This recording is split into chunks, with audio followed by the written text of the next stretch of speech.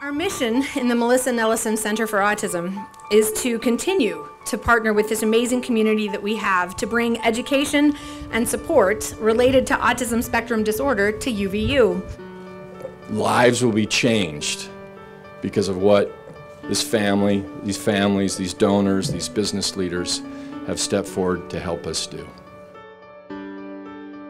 I've often thought about why Keith surprised me with the center being named after me.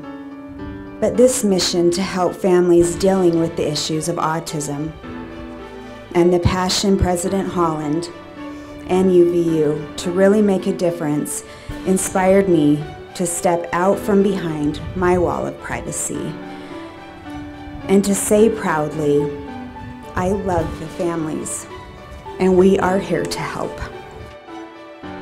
You're going to see the classrooms where young children will be receiving intensive intervention at the same time that our UVU students are learning to work directly with them to support their developmental, their educational goals.